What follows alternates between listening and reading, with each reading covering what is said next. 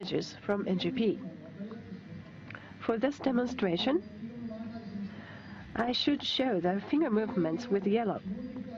LiveArea UI is very functional, but the most important part of it, as an interface for the entertainment, is that it has to be fun to use.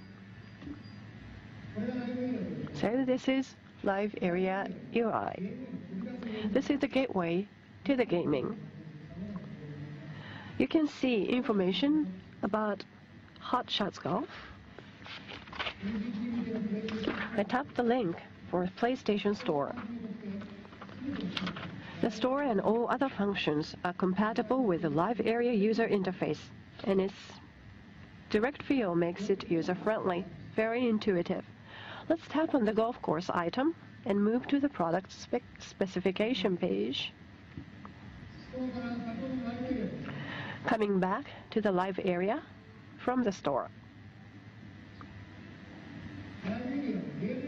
LiveArea is a gateway to games as well. Let's boot up the game. Now it's booted. Suspend the game and let's return to the LiveArea again. As you can see, you can move smoothly back and forth between the game and LiveArea. The avatar popped up. LiveArea also has a communication function. Let's enter the communication zone. Here, there are multiple events of your friends playing the same game. Starting the game, clearing or completing a stage, purchasing items, and so forth.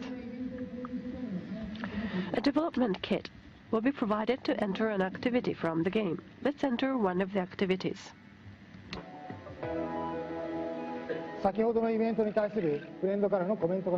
There are also comments from friends about the activity.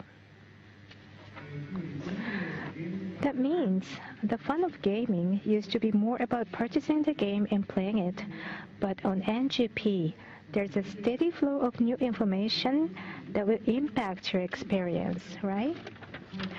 Exactly. Based on this information, the user is able to closely